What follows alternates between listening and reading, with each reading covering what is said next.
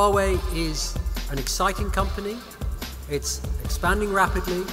It's a global quality company.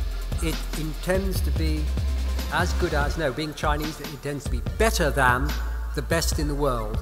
And that means in terms of governance, in terms of quality, and in terms of sustainability.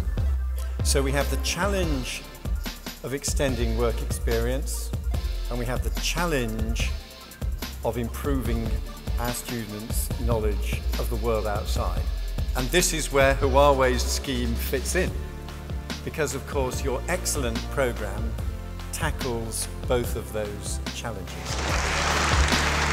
I'm delighted to be here this evening to celebrate the achievement of all of these students in being selected for this programme, and I've just met some of them and I hope they have a fantastic time.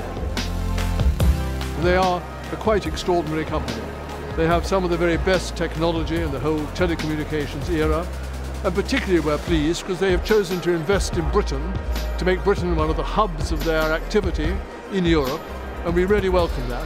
This is a wonderful example of a major Chinese company playing an increasingly prominent and important role in the British community.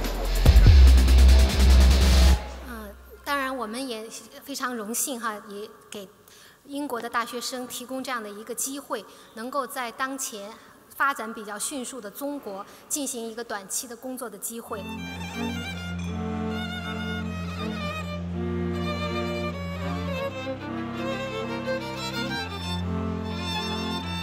I've been to Shenzhen to have a look at the campus there. They're one of the fastest growing companies in the world and certainly one of the fastest growing companies in the United Kingdom.